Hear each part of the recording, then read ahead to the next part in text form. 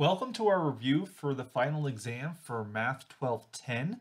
As usual, I'll be your professor today, Dr. Andrew Misseldine.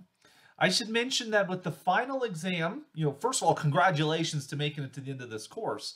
But also, there's some important differences that we have to point out for the final exam compared to the previous midterm exams you've taken in this course. So first of all, the thing I first need to mention is that this exam, the final exam, is a comprehensive final exam. That is, every previous topic of the class is fair game to be covered on this exam. And because the exam is comprehensive, you will notice that the length of the exam is longer. The midterm exams were typically around 15 questions. The final exam will be worth 25 questions, for which the first 15 questions will be in the multiple choice section. They're worth 3 points each. The last 10 questions will then be in the free response section. And you can see the vast majority of them are worth 5 points, except for the very last question on this exam. It's worth 8 points. It's the heaviest weighted question. We'll talk about that as we get to the end of the exam. So the length of the exam is going to be different. Some other important differences is that the weight this exam has on your final grade is going to be heavier than the individual midterm exams. The time, the location, the date of the exam are possibly different as well. Time limits, all of that stuff. You should consult with your instructor or the course syllabus or on Canvas to find some of these particular informations that are going to be different. In this video, we're only going to talk about the content of the exam, the structure of the exam, the questions that you could see, more of those semester to semester concerns about when, where will I take the exam. Again, consult your course syllabus to find that information. What we're going to do is, like past reviews we've done, we're going to go through question by question this review, through this practice exam for the review. This practice exam, of course, you can find on Canvas. But this won't be the same as other ones as well, because as the exam is comprehensive, there are more than 25 questions that a calculus student should be able to answer at the end of the semester. But to make sure that you can take the test in a reasonable amount of time, and also so I can get graded in a reasonable amount of time, you won't be asked every question that one could be asked, but you could potentially be asked. What I mean by that is the exams for this course, including the final exam, are randomly generated. So by the click of a button, I wrote a computer program so that it'll create these exams for me. Saves a lot of time in the long run, right? Also allows to create multiple versions and things like that. Don't worry about those details. But the point is, we'll talk about some of the variations of the questions. Like if we're looking at question number 16, for example, we'll see in a little bit that question number 16, there's not a lot of variation to question 16. But then if we move like on to question 20, there's a lot more variation. And so I'm going to tell you what to expect for this exam in this video. While we won't talk about the solutions of specific questions on the practice test, we're going to focus more on topics you should be studying based upon that question in the test. So you should definitely use this practice exam and the accompanying exam syllabus to help you prepare for the final exam. But I should also mention that the midterm exams you have taken in this course also are study guides for this final exam, because the final exam questions, some of them will be new based upon our Unit 5 about integrals, definite integrals, but most of the questions will come from previous units. Units 1, 2, 3, and 4. Therefore, you can go back to the practice exams and syllabi for those exams to help you study for this final exam. You can also use the actual exam with its solutions that you took during this course to help you prepare for this final exam. So if you take the practice test and the actual test, there's basically eight midterms you should have access to, plus this practice final exam, which there's a lot of, plus of course your notes, the lecture notes, the videos, the homework, all of these resources are available to help you start study for this exam. So with that said, let's start talking about the questions. Question number 1, to give you something that's not too difficult from the get-go, question number 1 is going to be a calculation of limits. So a limit calculation. That limit calculation can be somewhat easy, it can be somewhat moderate. The one you see in front of you, it's, I don't want to say too much about it, but we could solve these limits by maybe continuity. Are some little bit more challenging things. Could we take the limit as x approaches infinity, a limit as x approaches a vertical asymptote, y approaches a vertical asymptote, I should say something like that. So we talked, this type of question would mostly be something from exam 2, about limit calculations. That's what exam 2 was all about. Question number 2 is going to be a very basic derivative calculation, just a very, very basic derivative calculation. Again, not trying to make it too difficult. This one, it wants you to calculate the second derivative of x cubed minus 3 to the x. If you know the basic derivative rules from our unit 3 from exam 3, you're probably going to be okay on this one. Things like the power rule would be pretty basic. I could ask you to find the critical number of like a polynomial. That basically means take the derivative and set it equals 0. So those were type of questions primarily from exam 3. Again, the easier things on exam 3. Question number 3 is going to be a question about antiderivatives of in some form or another. So there was the very last section of chapter 4, which introduced antiderivatives. We had a question on exam 4 that's similar to that. On this practice test, I wanted to give you a question that involves the fundamental theorem of calculus, which is a variant you can find for this question. This question, we're going to take the derivative of an integral. So what we know from the fundamental theorem of calculus is that integrals and antiderivatives from a computational point of view are essentially the same thing. So how do you take the derivative of an integral? Well, the fundamental theorem of calculus part 1 is a very useful tool in that situation, and that's exactly what you could use to solve this question right here. Question number 4, this will be another type of limit calculation, but this one's going to involve piecewise functions in some degree or another. Piecewise functions had much more exotic derivatives, more exotic limits than just general functions. Because like with this one, as you're approaching 0 from the left, does the approach from the right, does that differ? Is the two-sided limit equal, right? There were some interesting questions we saw. So in chapter 2, we did limits of piecewise functions all the time. We talked about continuity of piecewise functions. So for question number 4, be prepared to answer a limit question about piecewise functions like we saw on exam 2.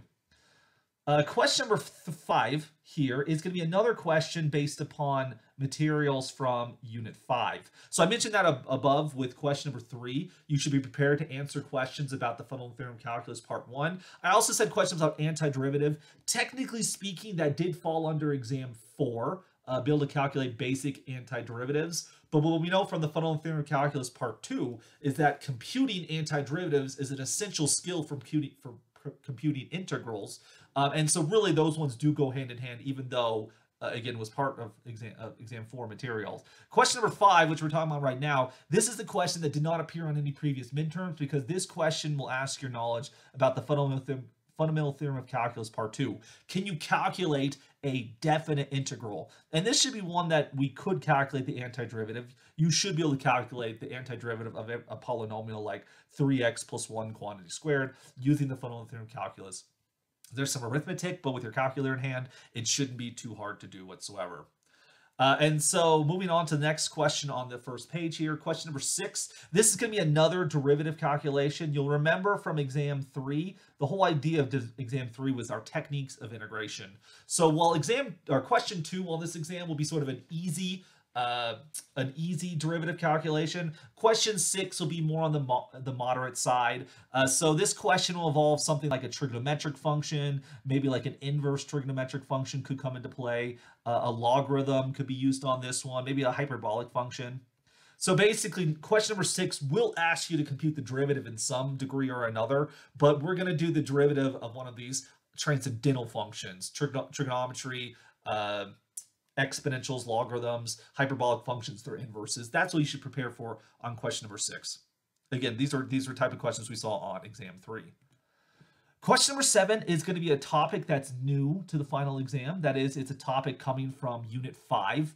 And so therefore, you don't have a previous example of it. But what we're going to do is on question number 7 is you'll be asked to estimate. You'll be asked to approximate a integral. So in this case, you have to compute, or you have to approximate the integral from 14 to 26 of a function f of x dx, and you're going to use the right endpoint approximation for this one. I mean, that's what this example is. As you're preparing for the final exam, you might be asked to do a left endpoint approximation, maybe a midpoint or a trapezoidal endpoint approximation. Those are fair game as well.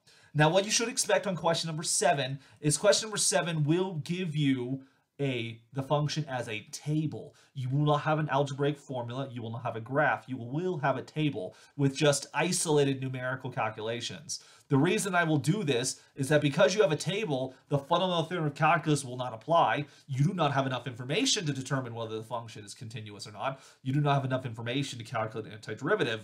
But you do have enough information to approximate the area of the curve using things like R3, L3, M3, those types of approximations we did in Chapter 5. So be prepared to approximate integrals using Riemann sums, a finite Riemann sum. This is a topic we haven't seen on a previous exam. Likewise, question number 8 will also be a topic we did not see on a previous exam.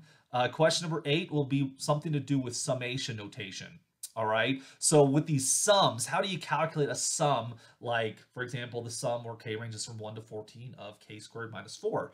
This sum could be a Riemann sum, or it could just be a general sum, like this sum that you see on the screen, maybe an arithmetic sum or geometric sum, types of things we did in Chapter 5. So consult the corresponding lecture notes, videos, homework, your personal notes, etc., to prepare for something like that. Again, question number 7 and question number 8, these ones I'm putting boxes around, these are questions that come from Chapter 5 and haven't been on a previous midterm, so there's not going to be as much variability. Clearly on question number 8, the specific sequence, the specific sum in play will change, but you will be asked to compute a sum. That variability won't go away. Because you've never been asked a question about summations on any previous midterms, I do have to ask you such a question on the final exam. Question number 9 is going to be a question about derivatives.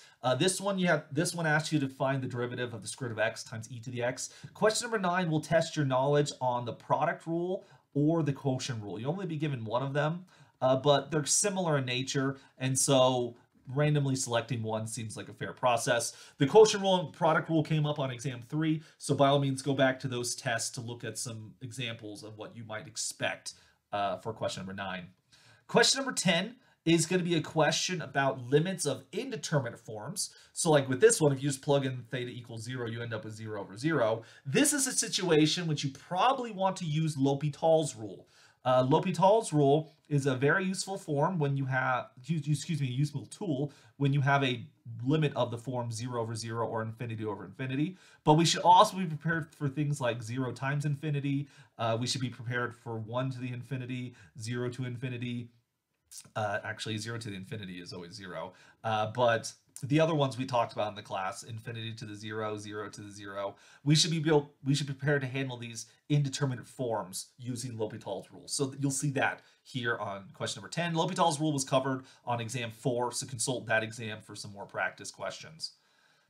Question number 11 is going to be a question that involves either the first or second derivative test.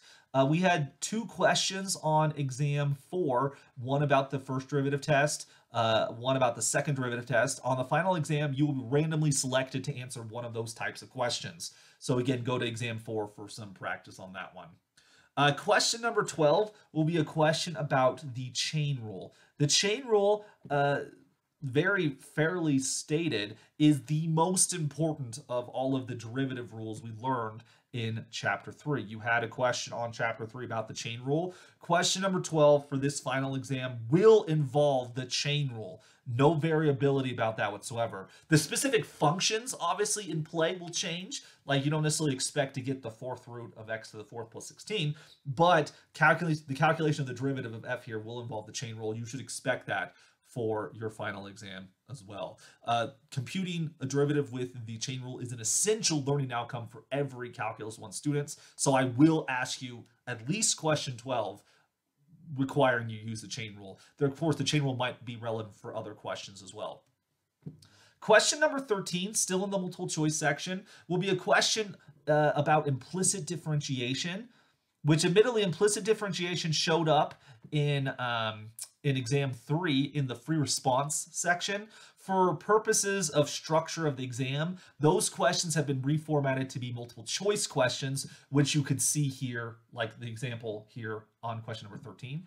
Question number 13 might also ask you about logarithmic differentiation, which again, logarithmic differentiation was a technique we learned about for exam 3. It showed up in the free response section, but this has now been migrated to the multiple choice section, so you won't get any partial credit, but you also have the advantage of the guessing now if you get stuck. So be prepared for that question number 13. Question number 14 is going to be an approximation question of some kind. It could ask you to use Newton's method. It could also ask you about linearization, which linearization is the baby version of Newton's method. Both of these questions showed up on exam 4 in the multiple choice section. You'll be asked to answer a question about Newton's method or linearization on the multiple choice section of this final exam. You'll be one or the other. You should be prepared to do both. Question number 15 is going to sort of be a catch-all type question, meaning that on previous exams, exam 2, 3, and 4, there were questions involving graphs of functions, like you see one right here. And those graphs of functions ask you things about what are the limits of this function? Where is this function continuous? Where is this function differentiable? If this is the graph of f prime, what can you say about f? Just to name a few examples, right? There are many questions in the multiple choice that give you a graph and then ask you some calculus question from the graph. That is going to be question 15. It's going to randomly select one of those questions about the graph of a function, where again, you're calculating something about the limit, the integral, I should say integral, the derivative, and you'll answer something in that regard. So go back to exams 2, 3, and 4 to help you prepare for a question like this. Now, before we move on to the free response section, I do want to mention that as you're studying for this exam, this final exam, don't put a lot of emphasis on exam 1. Recall that exam 1 was a review of pre-calculus. This is the calculus final. So are we going to ask questions that basically ask you to review pre-calculus at the end when you're proving you know calculus? The answer is nuh-uh, not going to happen. Because the reason we spent so much time and we had a whole test about pre-calculus is that in order to do calculus problems, you must be proficient in pre-calculus. You know that. I'm preaching to the choir right now.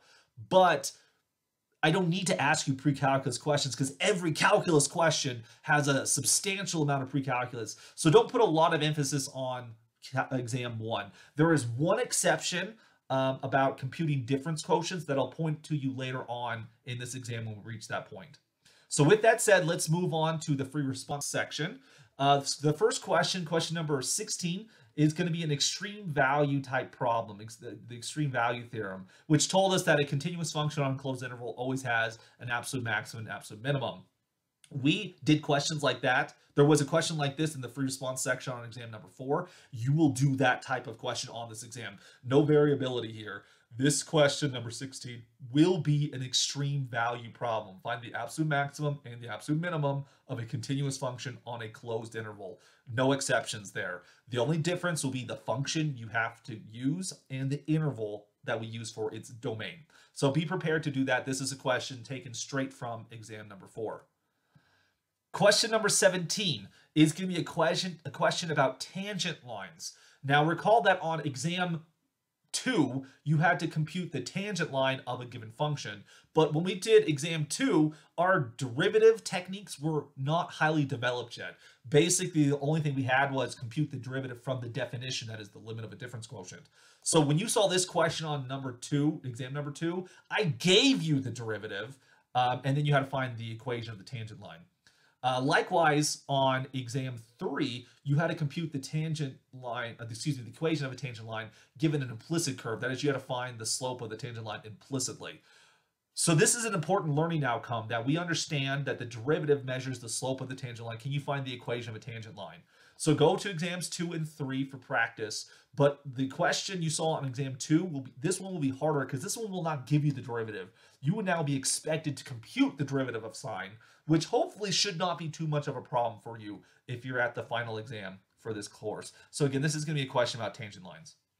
Question number 18 is going to be a question about optimization, which was another story problem we did on exam number 4.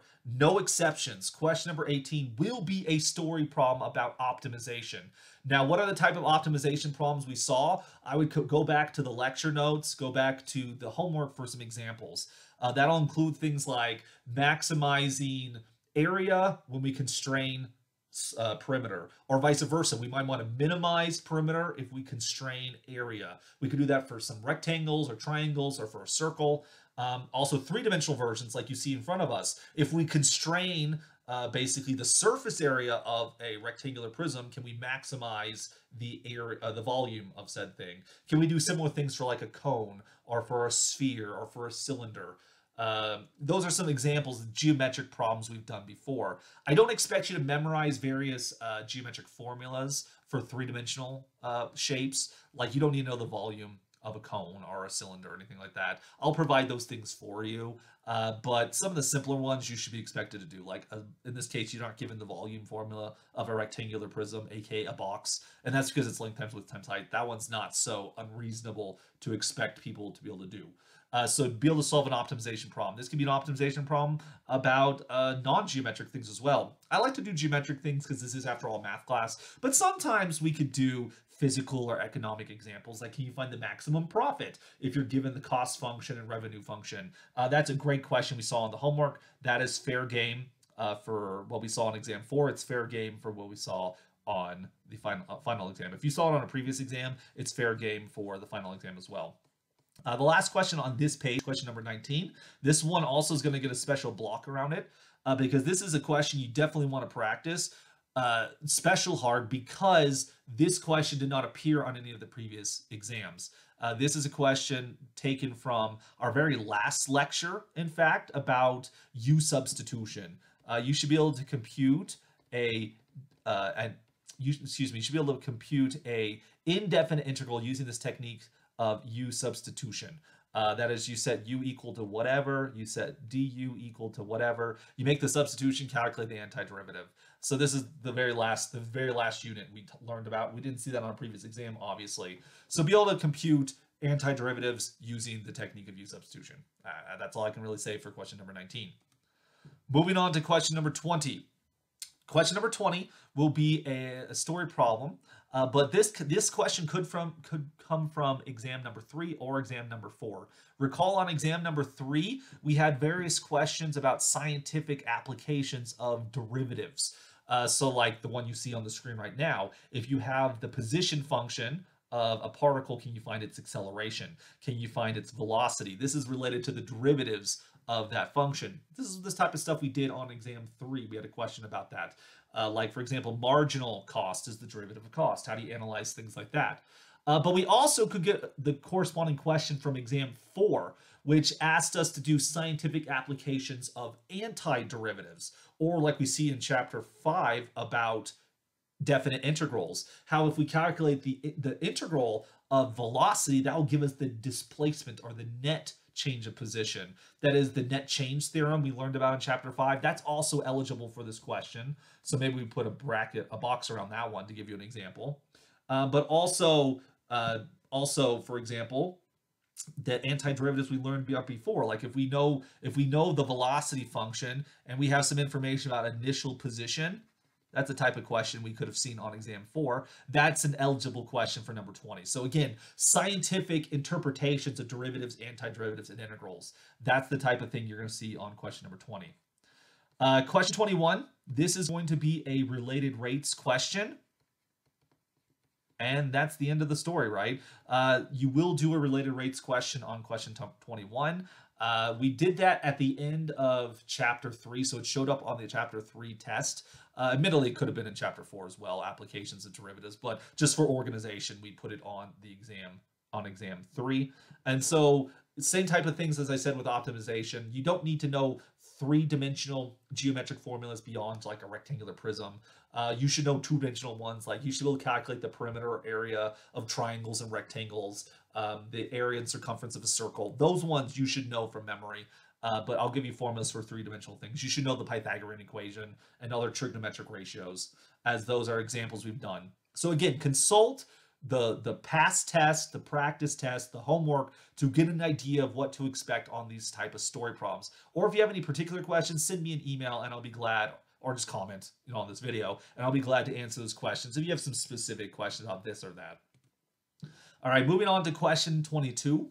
This is an important question to label here because this is another topic from chapter 5. This will be asking you to compute a definite integral using the definition of the integral. So this reminder, if you take the integral from a to b of f of x dx, this is by definition the limit as n goes to infinity of the sum, the Riemann sum, where I ranges from 1 to n, of f of xi star, although you can pick. It doesn't matter when you do, if f is continuous, it doesn't matter which choice you do for xi star. So for simplicity, I'll just do xi times delta x, where remember delta x is equal to b minus a over n, and xi is equal to a plus I times delta x. So you make that substitution in right here, and you do this substitution in right here, and you're going to compute and simplify this thing. This is a challenging question, but this is an important learning outcome for Calculus 1 students. So you must be prepared to calculate a definite integral by the definition, that is, as a limit of a Riemann sum. Now, when you look at something like this, it's very tempting to use the fundamental theorem calculus, because yeah, that makes it a whole lot easier. I give you that. And you can check your answer using the fundamental theorem calculus if you want to. But if the only work you show is what comes from the fundamental theorem, that is, you calculate an antiderivative and evaluate at the endpoints, you will get no credit for that. This question, the 5 points will only come from the definition of an integral and the computation of such. Again, use FTC to check your answer, but if that's all you do, you would get no credit for such a thing. So be prepared. You have now been warned. Question number 3 is going to be similar to it. This version of question number 3 you see actually comes from exam 1. This one asks you to set up and simplify a difference quotient. So this is the only question from exam 1 that I'm going to put on the final exam, maybe. The other version of question 23 you might see is very similar to what you saw in question number 2. You'll be asked to set up and compute the derivative by the definition. That is, can you use the definition of the derivative? Can you recognize that the derivative f prime of x is equal to the limit as h approaches 0 of f of x plus h minus f of x all over h? So can you compute the derivative using the limit of the difference quotient? Now, this question asks you, this one that you see on the screen just asks you to set up and simplify the difference quotient. That's a necessary step when you're trying to calculate the derivative by the definition. It's just there's one extra step at the end, and it's evaluating the limit as h goes to 0. That's not the hard part, and that's why I'm willing to use the definition of the derivative, which we saw on exam number 2, or just simplify the difference quotient which we saw in number 1. The difference in difficulty of those two questions is marginal, and therefore either one is acceptable. But again, if you were asked, what's the derivative of x squared plus x plus 1? I don't know why my voice sounds like that when I ask a question on a test, but now it does. If you're asked to compute the derivative of x squared plus x plus 1 using the definition, and you're like, oh, f prime of x equals 2x squared plus 1, and you're like, it follows from the power rule, just like the previous question. No, that is correct, and you can use that to check your answer. But this question 23 is trying to assess your knowledge and proficiency with difference quotients. If you don't use a difference quotient, then you won't get credit because I can't assess you if you don't demonstrate the learning outcome that this question is seeking. And that's why the instructions tell you, do it by the definition. If you do it any other way, that's breaking the rules, and you can't get any credit for that. The last question on this page, question 24, is going to be a hodgepodge of questions. We'll say this is going to be our proof question. On various tests, we've had some questions that ask you to prove things. So, like, for example, on question number 2, there was a question involving the intermediate value theorem, for which if a function was continuous and it was somewhere positive, somewhere negative, that implies it has an x-intercept, and that x-intercept would be the solution of an equation. Therefore, you can prove the existence of a solution using the intermediate value theorem. We had a question like that on exam number 2. The final exam might ask you to answer that question. Another question that showed up on exam number 2 was proving the limit of such a function was what it is using the squeeze theorem. Are we proficient with squeeze theorem arguments? This question number 24 might ask you to do such a thing. Another version we could see, like you see on the screen right now, is could we compute a derivative as this proof? Like, could we prove that the derivative of arc cosecant is -1 over x times the square root of x squared minus 1? We did various proofs like that in chapter 3, and on the chapter 3 test, you were expected to answer such a question. So can you prove derivatives of inverse trig or inverse hyperbolic or logarithms are what they are? Could you prove their derivatives are what they are using implicit differentiation? Could you prove the derivative of e to the x is e to the x? Or how about the derivative of sine is cosine, or cosine is negative sine? Those arguments we did in class, and you are expected to be able to understand and reproduce similar type proofs. In chapter 4, we learned about the mean value theorem, and there was a question on chapter 4 test about the mean value theorem. So question 24 is going to ask you to prove one of these things. You won't be asked to prove all of them, but as you will be randomly selected to answer one of these 4, you do need to be prepared to answer each and every one of these types of questions that we saw in previous exams. This now gets us to the last question, question number 25. This will be a curve sketch question, just like we saw as the last question on exam number 4. You'll be given some grid lines so you can graph the function. You'll be given some places where you are expected to show your work. If these tabs are blank, you'll lose credit for that. If you say nothing about the domain, you lost a point. If you say nothing about symmetry, you'll lose a point. You get the idea here. So preferably, like I did in the solution videos, you should fill these things out as appropriate given the function in play. And then once all of those things are filled out, put all the information into the picture and graph the picture from there. And that's why this question is the heaviest question on the test. The multiple choice questions are worth 3 points. Every other free response question is worth 5. Curve sketch, which takes up a whole page, is worth 8. It's about 50% harder in terms of score compared to all the other free response questions. And so it's a big deal because there's a lot of work that you need to show to be able to do these things accurately. Again, curve sketching showed up on chapter 4. So you'll notice that our final exam, I would say, is somewhat skewed, right? There are lots of questions coming from chapter 4. There are lots of questions coming from chapter 5 that did not appear on previous exams. And why is that? Well, the chapter 5 thing is, since there's no previous exams that tested you on it, I have to test you on you eventually, the final. But also, the chapter 5 things are, let me just say it this way. This is a comprehensive test, but the course is inherently a comprehensive course, right? In order to be successful in chapter 4, which is applications of derivatives, you have to be good at derivative calculation. So I can ask you story problems like related rates, optimization, extreme value theorem. I can ask you those questions and they require you to compute the derivative. So if you're not good at computing derivatives, you're not going to be good at doing an optimization problem. And so I can really gauge your understanding of the material on the latter end of topics in this course because they are naturally built on top of other things. Now, there are some questions, yes, from chapter 2, from chapter 3, because I do want to test particular things like said chain rule, what have you. And the derivatives you calculate on an optimization problem might not be too difficult, but because of that, there is going to be skewed. That is, the topics are skewed. There are bias towards chapter 4 and chapter 5. Because if you're good on topics from chapter 4 and chapter 5, I know you're good in topics from 1, 2, and 3. I said it earlier in this video. Why was there only one question about chapter 1? And that one question about chapter 1 is 50-50. It could be simplify the difference quotient. It could be calculate the derivative using a difference quotient, right? Why is chapter 1 not represented and why is chapter 4 so heavily represented? Because again, if you can do chapter 4, then you can do chapter 3. Then you can do chapter 1. I don't need to ask you chapter 1 questions because every stinking question on this test involves knowledge of pre-calculus. You wouldn't have made it this far if you couldn't do stuff from pre-calculus. That I know. And so with that, I'm going to wrap up our review video. Thanks for watching. As usual, if you have any questions about this exam, please don't hesitate to ask. This video, you can find a place where you can post questions right there in the comments. Please do so if you have any questions so that you and all of your other classmates can benefit from the question and the answer. If you're not exactly comfortable with that, by all means, you can send me an email. You can come by office hours. You can go by the tutoring center. There are so many resources, including the ones I mentioned, that you can use to study for this exam. If you do not know how to study for this calculus exam, please reach out to your classmates, form a study group. Please reach out to me, your instructor, or some other mathematician that you know and trust. Get the help you need. You don't have to go into this blind. And with that, we're going to end this video, and hopefully I'll hear some questions from you soon. Bye, everyone.